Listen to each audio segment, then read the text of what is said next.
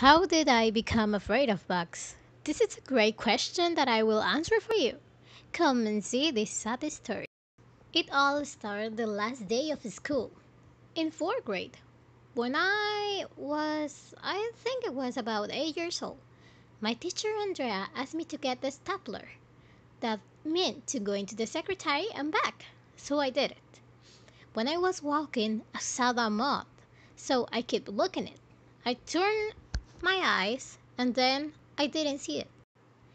I get panic and run to the classroom. I opened the door and with his look, my face, I told the miss that I have a moth in my nose.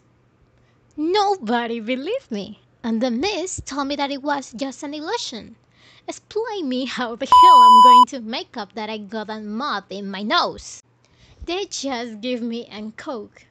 And I saw that and talk about it. After 30 seconds, I feel like sneezing. The mud was on the floor. And now I have a big trauma with any bug that flies near me.